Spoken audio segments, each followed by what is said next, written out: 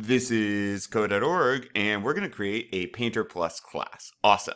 So create a new Java file, alrighty, called PainterPlus.java. And guys, remember, naming is super important, right? So we need capital P there, .java. Alrighty. Oh, they gave us the .java. That's good. We don't want to delete or change it. It has to be at the end, too.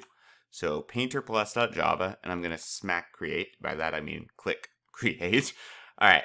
Write the Painter class header for the PainterPlus class. Do not forget to extend the Painter class. So this functionally actually would import everything, but that's fine. They want us to do it this way. Import Painter, which makes sense, and it's similar right there. All right. Write the constructor signature for the PainterPlus class inside the constructor call super. Wow, that's a lot. Let's see what they help us with. Aha, perfect. So they give us a ton of stuff. And guys, use your resources, right? Let's use this. So we need public subclass. So I'm going to hit enter here. Public class and subclass. Okay, well, what's the subclass? Write the header for the PainterPlus. Write the constructor for the PainterPlus class. Inside the constructor, call super to call the superclass constructor. So our subclass is PainterPlus, right? PainterPlus. Now, that's the class, and make sure the name matches exactly the file name, which also should be spelled identically, right? Extends, and then superclass. If I type that here, everything's going to break. Superclass doesn't exist. That's not what we're extending, right?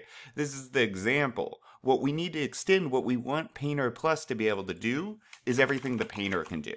And that's why we're importing the Painter class, so we can extend the painter. That way, no matter what, we don't even have to recreate, the ability to move or the ability to paint. That will automatically be there. So now I'm going to do a curly bracket, hit enter. Now we need a constructor. Now the constructor is the thing that actually creates the object. And what I mean by that is when we do equals new painter, what it's doing there, equals new painter with parentheses, it's running this constructor. And so the constructor, this is perfect. Public superclass, subclass. Where are they getting subclass? Oh, it has to be identical to the class name. Okay, so public, what's my class name? PainterPlus. Boom, boom, curly bracket, and I'm hitting enter. Now, super.